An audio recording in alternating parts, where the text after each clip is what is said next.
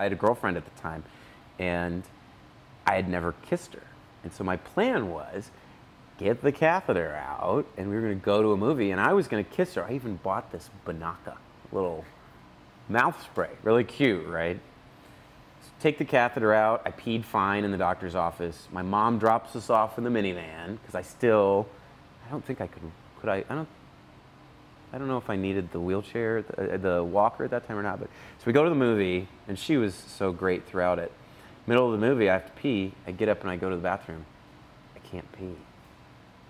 So like my big plan to kiss her for the first time and all this stuff ends up in the emergency room in such a painful procedure, putting that catheter back in. Any man that's had that thing, it's awful.